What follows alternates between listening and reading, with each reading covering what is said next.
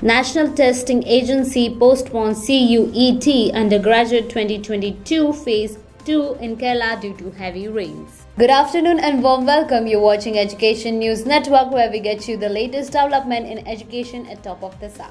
This is Rituja reporting from ENN, and the daily stories are: the Common University Entrance Test CUET 2022 Phase 2 exams have been postponed in Kerala due to heavy rainfall in the state.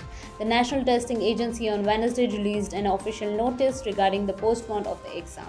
Fresh dates of the concerned candidates will be announced later on the NTA website. Candidates are advised to check the NTA website, which is www.nta.ac.in and cuet.samath.ac.in for the latest updates regarding the exam.